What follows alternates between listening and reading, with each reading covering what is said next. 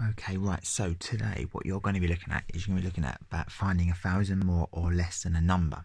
Okay, so we've looked at sort of that addition, we've looked at the subtraction, but now we're really going to focus on, looking at finding 1,000 more or less than a number.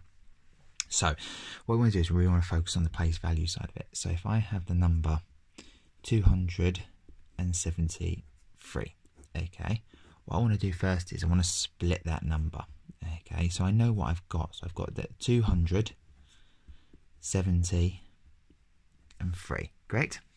Okay, so when I want to find, say I want to find 100 more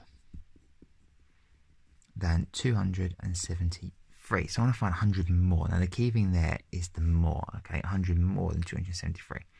Now looking at that, if I'm finding 100 more, which one is changing? Is it going to be my hundreds, okay, that is going to be changing? Is it going to be my tens that is changing? Or is it going to be my units, okay? Now we should have realised that we're changing our hundreds, aren't we, okay? And we're only changing it by 100 more. So this is just adding one more 100 onto that. So one more 100 onto that. So I've got now 200, add my 100. So I should have 300. My 70 stays the same, and so does my 3. And then that gives me the number 373. Now what you could do, make it nice and easy for yourself. If you're knowing you've got 100 more, okay, and you know that I've got my units, my tens and my hundreds, okay, and I've got 100 more, well, I know that I'm looking at this one here, don't I? I know that I'm looking at that too. So what I should do is I should then change that to the 3 because I'm 100 more, aren't I? I'm getting bigger, and then everything else stays the same because I've not changed anything else, okay? Right, let's try now if it's 100 less, okay? So let's do 625, okay? So got 625, okay? So what we're going to look at now is 100 less, okay? Now you can do it the same way as we've done it. So you can look at it, split it all up. So you know I've got 600, I've got 20, and I've got 5, okay? Now if I'm looking at 100 less, okay, I know I'm subtracting, I'm going down because it's less, okay? Now that means this one is going to be taking away 100 because I know I've got 100 left, okay? So that will give me 500. Now you put that all in the thing again, 500, 20 and 5, which will make 525.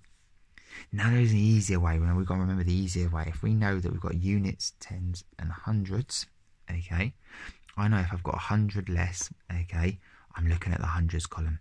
So I'm going to draw a little arrow there because I know I'm looking at that. Now because I'm going 100 less, I'm going 1 down, aren't I? Okay, so 1 down would be 5, rest all stays the same, okay? Now if I had 625 and I wanted to do 300 less, it's the exact same. I look at the hundreds, tens and units, and I know I'm looking at the hundreds because I'm in 300, okay?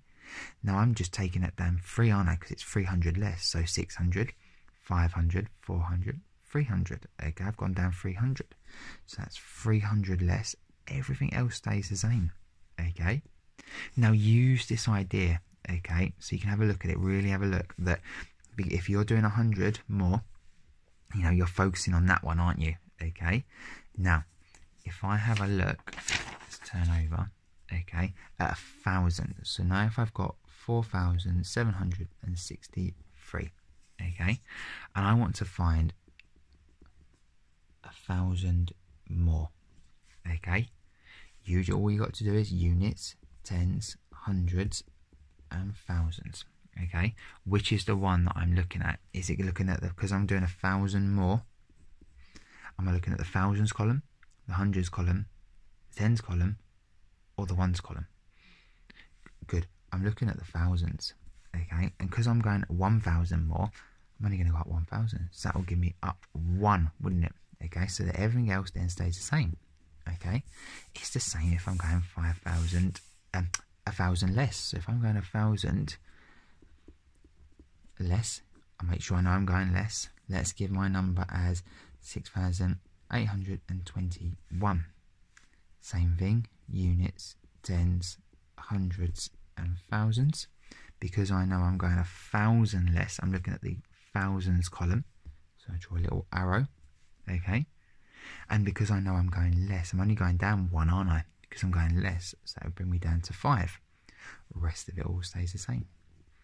Now you've watched this video, you've got an activity on Google Classroom that I'd like you to complete.